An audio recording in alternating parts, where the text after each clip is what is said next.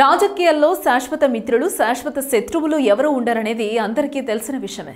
2014లో BJP జనసేనలతో స్నేహం చేసి ఎన్నికల బరిలో నిలబడిన టీడీపీకి 2019 వచ్చేసరికి బీజేపీ జనసేనకు శత్రువులుగా మారిపోయాయి.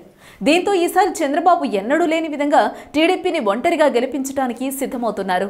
దీనికోసం తన రాజకీయ అనుభవం ఉపయోగించి వ్యూహాత్మక ఎత్తుగడలను సిద్ధం చేస్తున్నారు.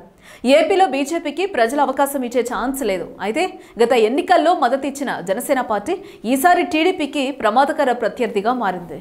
గత ఎన్నికల్లో టీడీపీకి వైసీపీకి మధ్య ఓట్ల తేడా కేవలం 1.5% మాత్రమే అని అందరికీ తెలిసిందే. అలాగే గత ఎన్నికల్లో జనసేన అధినేత పవన్ కళ్యాణ్ సపోర్ట్ కారణంగానే టీడీపీ అధికారంలోకి వచ్చిందని రాజకీయ వర్గాల్లో ఎవరినడిగినా చెబుతారు. అయితే ఈసారి జనసేన అధినేత పవన్ కళ్యాణ్ ఒంటరిగా బరిలో నిలబడటానికి ప్రయత్నిస్తున్న తరుణంలో టీడీపీ నుంచి భారీగా ఓట్లు కోల్పోయే అవకాశం ఉంది.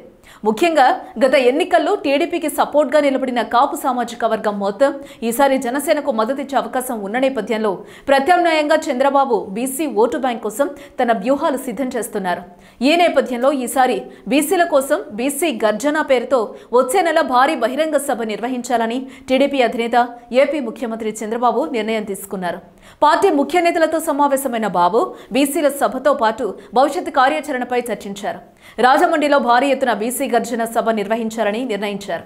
అలాగే జనసేనకి ప్రధాన ఓటు బ్యాంకుగా ఉన్న యువతని తన వైపు తిప్పుకోవడానికి విద్యార్థులతో జ్ఞానబేరి సభను విజయవాడలో నిర్వహించేందుకు బాబు నిశ్చయించారు.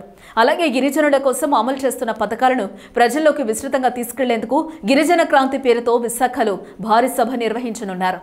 అయితే చంద్రబాబు తలపెట్టిన ఈ బహిరంగ సభలన్నీ కేవలం ప్రత్యర్థి పార్టీలను నిర్వహించి వారి ఓటు బ్యాంకు కోసమే అనేది రాజకీయ వర్గాల్లో వినిపిస్తున్న మాట.